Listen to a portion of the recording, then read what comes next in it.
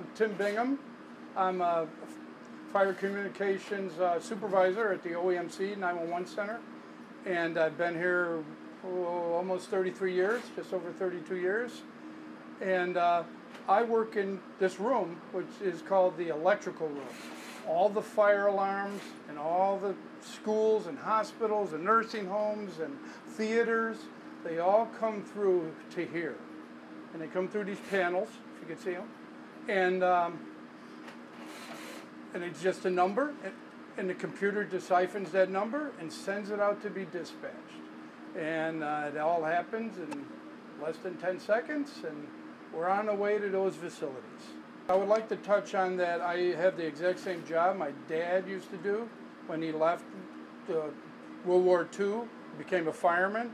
Then he was on that for a while, and he came into the fire alarm office and does exactly the same thing I'm doing. So there's a little legacy in my family.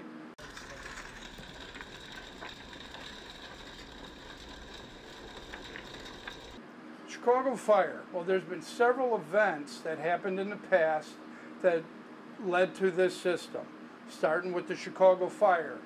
3 years later, there was another huge fire in Chicago. Most people don't know about it. In 1874, where several blocks were burned down. Then we had the Iroquois Fire in 1903. That's a theater downtown. Several people, mainly children, sad to say, lost their lives. And then it goes on. There was a hospital out in Peoria that burned down right after the war, 1948 or something like that. And then we have the Our Lady of Angels Fire. That's grammar school. All these events led to them coming up with a fire alarm system, which would be, it's very simple.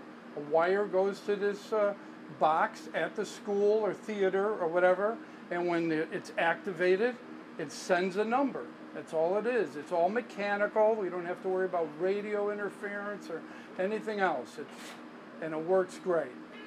And there's one there.